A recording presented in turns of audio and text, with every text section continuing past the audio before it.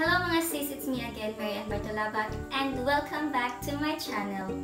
For today's video, gagawa tayo ng isang pinag-uusapan na coffee sa social media, sa Twitter, sa Facebook, sa Instagram, and sa YouTube. Binablog ito ni Kinshu, sa Jamil, and etc.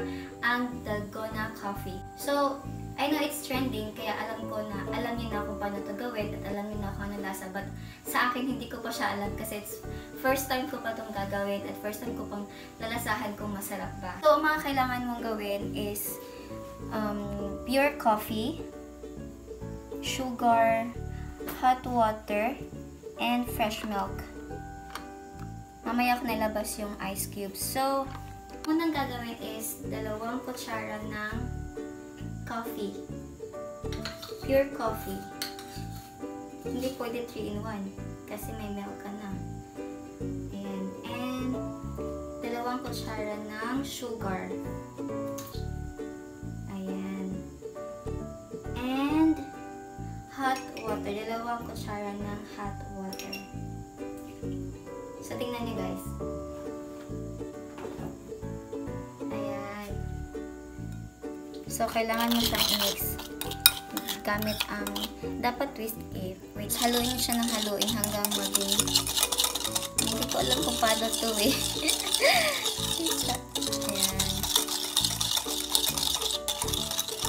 Hanggang maging smooth. Haluin niyo siya hanggang 4 to 5 minutes.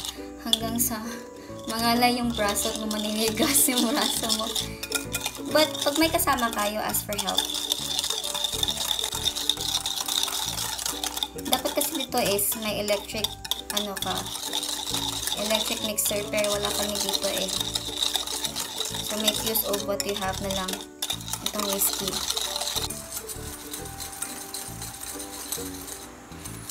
Hindi ko alam kung bakit nag-trending to. Sarap ba ito? Nakakapagod. It's a braso, oh my god. 4 to 5 minutes. Wait. Okay. Dapat patapos. Ayan, naging ano na siya. Hintayin mo siya hanggang mag-smooth and mag-take ang mixture niya.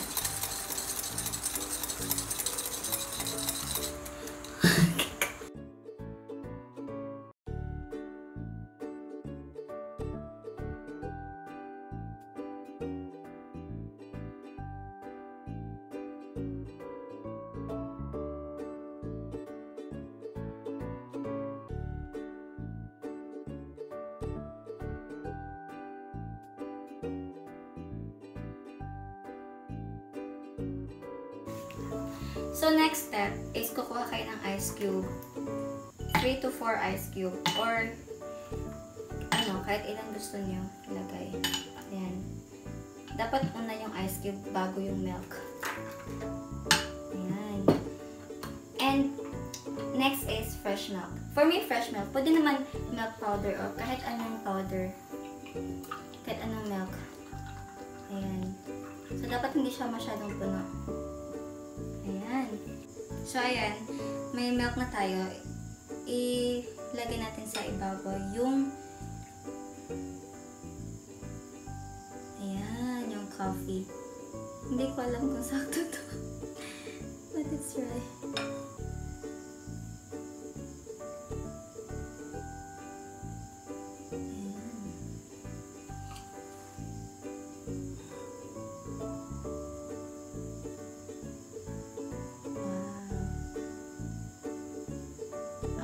Amoy coffee na siya. Ayan, tingnan nyo guys. Ang galing.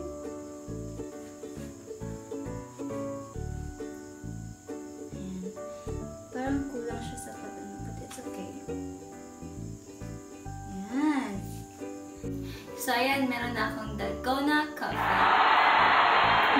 Matcha coffee. Wait. Para looks enticing and lagyan po natin ng coffee. Ayan. Look. Ayan. So,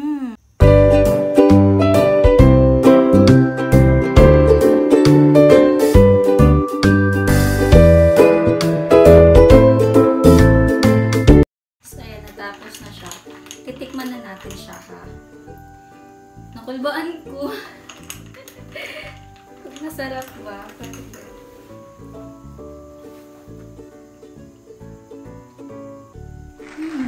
Nani dahil? Sarap. Sarap niya. Super. Medyo mapait. Siguro, nadamihan ko lang ng ng coffee. Wait. Lagyan ko ng konting sugar.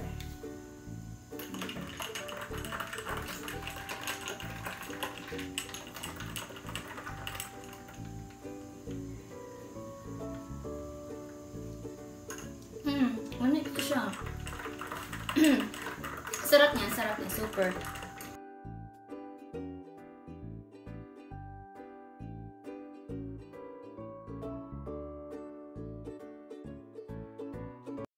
So, since tapos na tayo sa Dalgona coffee, proceed na tayo sa Dalgona Milo. So, ang kailangan na sa Milo, Dalgona Milo is syempre yung Milo, sugar, and hot water, and fresh milk, and egg. Bakit egg? Kasi wala kaming whipped cream.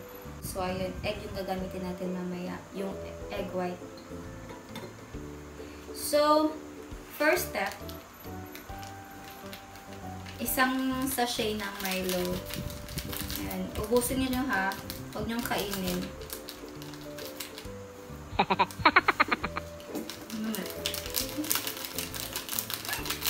Ayan. Isang sachet of Milo. And 2 tablespoons of sugar. 2 kutsara ng sugar. Ayan. Hot water. 2 kutsara ng hot water. Ayan. So, imimix natin yan gamit ang kutsara or tinidor. Or pwede din ang whisk. Hindi siya malapot. Dapat may whipped cream siya or yung ovalette. Pero wala kami nun eh. Kahit saan, hindi ako makakabili nun. So, kung ano meron dito, yun na lang gagamitin natin. So, lalagyan natin ng egg. Yung egg white lang dapat kunin. So, yan. Paano ba kumuha ng egg white? Siguro mga momshies alam niyo na to kung paano. Dahan-dahan lang, i-diagonal, ayan, para makuha yung egg white.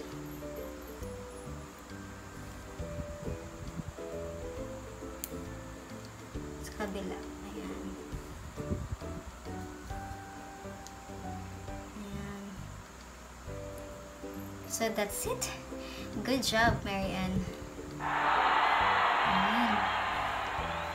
Transfer ko muna sa malaking bowl para ma-mix ko siya.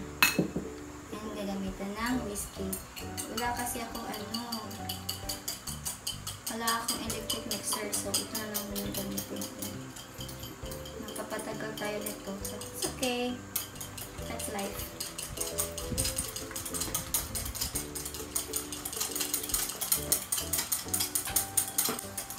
Hanggang sa maging fluffy siya. But I think hindi siya nagpa-fluffy.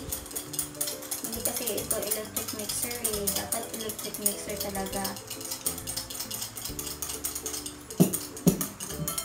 Ayan. Nagsimula na siyang mag-bubbles.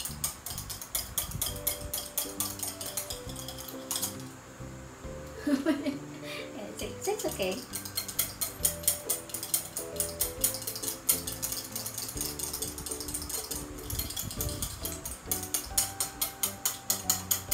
Hanggang maging white siya.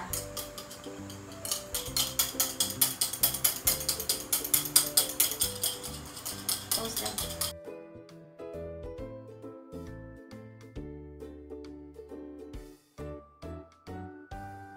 So, pagkatapos ng i-mix for 4 to 5 minutes, i-check mo siya kung floppy na talaga siya. Ayan, ganyan. So, i-transfer mo siya dito sa Milo. Nakita ko to sa YouTube. Kaya gaya-gaya lang din. Hindi naman ako professional barista. So, ayan guys.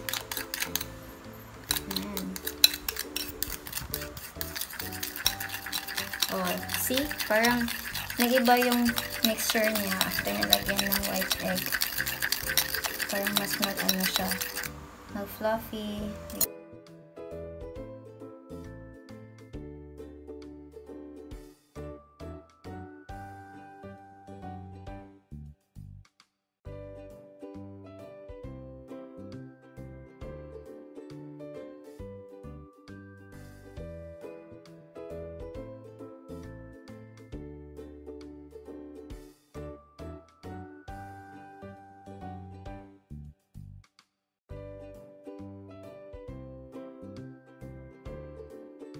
Is ice cube pa rin. Same with Dalgona coffee.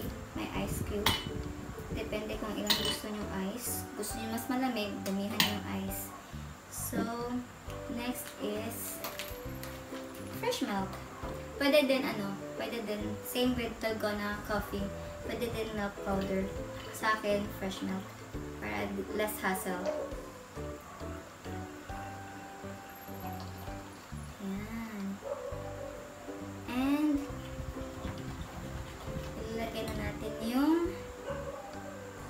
Milo. Parang kulang sa fluff. Ayan.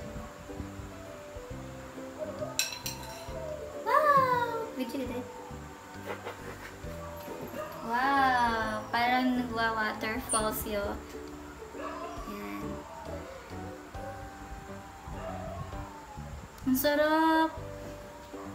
Amoy pa lang, ang sarap. My gosh.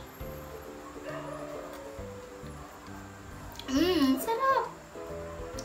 Wait. Lagyan natin ng Milo. Para mas maganda. Ayan. Tada!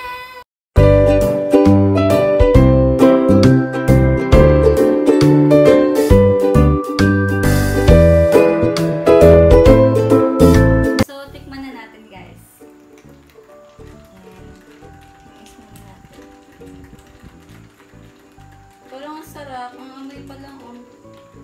Sobrang sarap.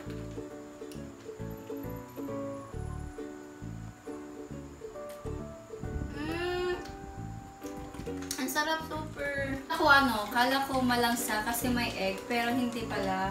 Super masarap siya. Lamig, no? Oy, nasarapan. Nami no, princess, nami.